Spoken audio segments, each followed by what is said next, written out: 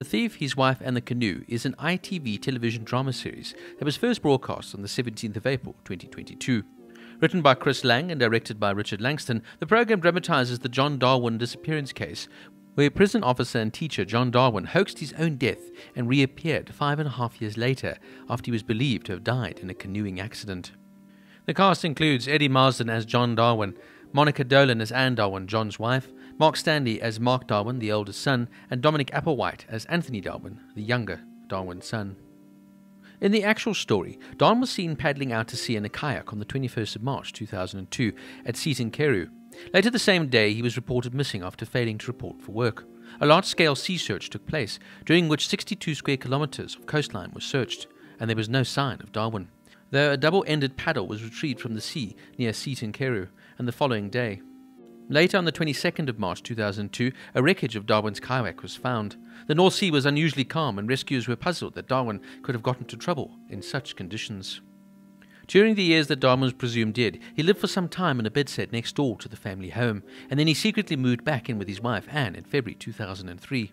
Meanwhile, a death certificate was issued stating that Darwin had died on the 21st of March 2002. This allowed his wife to claim the life insurance, and alleged to be £250,000 was paid out from Unit Direct Insurance Management Limited, part of the AIG insurance group. Sometime that year, a tenant on the block of bedsit flats that Darwin owned, Lee Wardrop, recognized Darwin and asked him, "Aren't you supposed to be dead?" To which Darwin replied, "Don't tell anyone about this." Wardrop later said that he had not told the police because he did not want to get involved. John Darwin later applied and obtained a new passport under the false name John Jones, but using his true home address. In November 2004, the couple visited Cyprus to investigate buying property there.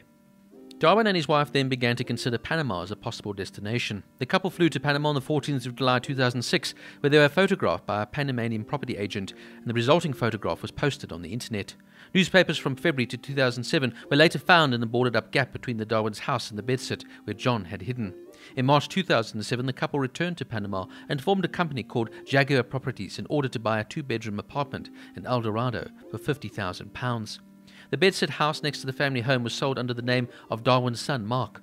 The home had been transferred to Mark in 2006. The proceeds from the sale were then transferred to Panama. The following month, Anne returned to the UK to sell her home, while Darwin remained in Panama. In May 2007, the couple purchased a £200,000 tropical estate in the village of Escambol, Colon in Panama, near the Panama Canal, with the intention of building a hotel from where their canoeing holidays could be run. A police investigation was started in September when a colleague of Anne became suspicious upon hearing a phone conversation between the couple. The Darwin family home was sold for £295,000 in October 2007, and Anne subsequently left for Panama. In the third week of November, the couple holidayed in Costa Rica before returning to Panama.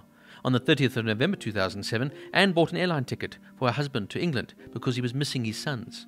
On the same day, Mark left his property firm after working his notice period. Following a change in Panama's visa laws, Darwin emailed Anne on the 14th of June 2007 to notify her that the identities would have to be verified by the UK police in order for them to receive now required Panamanian investors' visas. Darwin then decided to return to the UK under his real name and fake amnesia. On December 1st, 2007, Darwin walked into a West End Central Police station in London, claiming to have no memory of the past 5 years. His wife Anne, who had sold up their British properties and moved to Panama 3 months before his reappearance, expressed surprise, joy and elation at the return of her missing husband. The UK police by the time had already suspected that Darwin might not be dead, since Anne, despite portraying herself as a broken-hearted widow, took foreign holidays, planned to sell the family home in Hartlepool to move to Panama, and transferred large sums of money abroad. The police financial investigation had already begun 3 months prior to Darwin's reappearance, following a tip from one of Anne's colleagues connecting her claim on her husband's life insurance and her subsequent immigration to Panama. The Darwin's cover story unravelled over to the Daily Mirror published a photo of the Darwins taken in Panama in 2006. The photograph had been discovered when a member of the public searched the words John, Anne, Panama in Google Images. The photo had been featured on the website movetopanama.com and was brought to the attention of the Daily Mirror and the Cleveland police. Anne reportedly confirmed that the photograph was of John, saying, "Yes, that's him. My sons will never forgive him." The police then arrested Darwin and at his son's house. Darwin was arrested and charged with fraud. His wife Anne, who was also arrested and charged for helping Darwin to collect the life insurance of £250,000. The fraudulent death also allowed the couple to pay off their £130,000 mortgage. In December 2007, after it was revealed that the couple had been photographed together in Panama a year earlier, Anne confessed to knowing Darwin was alive and he had been secretly living in their house next door, which allowed him to receive the insurance money illegally for his own personal gain. On July 23, 2008, John and Anne Darwin were each sentenced to more than 6 years in prison. Now, the old chestnut of saying sometimes truth is stranger than fiction couldn't apply more applicably to this weird and strange story of a man literally faking his own death, going to such extremes now just to get the insurance money rather than declaring bankruptcy. And that the fact that his wife was coerced into helping him is fascinating, macabre, and yet also, of course, makes for some very good television. This show is very well made and it's to the point. It's only 4 episodes and it really sort of covers everything quite quickly. There are some details that of course they skip over, but fundamentally they cover all the main aspects of this fascinating and strange story. The cast are absolutely fantastic in this. Eddie Marsden is an excellent actor, but he really does play this sort of psychopathic John Darwin so well here as a man that just cannot seem to take responsibility for himself. But the standout star for me has to be Monica Dolan as Anne Darwin. She has a range of emotions that she has to go through, and there are times that you feel sympathy for her. There are times when she irritates you. There are times when you just feel that she brought this upon herself and she should have stood up to her husband.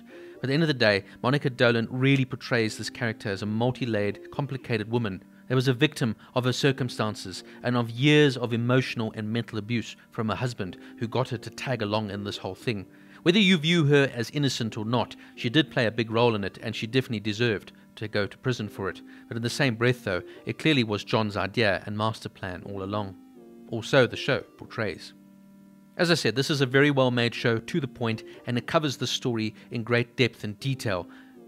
And with its wonderful acting performances to boot, this show will leave you feeling somewhat dismayed that a man would actually try and do this and buck the system, as it were, by faking his own death, lying to his family, and bringing his wife down along with him. The Thief, the Wife, and the Canoe gets a 9 out of 10.